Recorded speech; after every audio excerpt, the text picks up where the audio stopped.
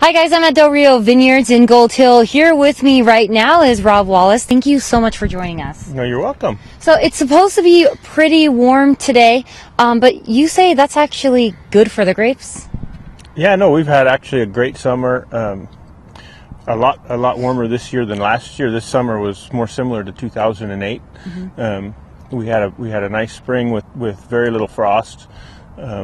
And then following that, we had a nice set with virtually no rain during bloom. How does the heat help though? I know earlier you were saying it helps you as far as it helps the grapes grow for longer. Well, there's two ways we look at ripeness. One is the sugar content, and the other is the flavor profile. And flavors develop over time, over a long summer, and sugars really develop with heat.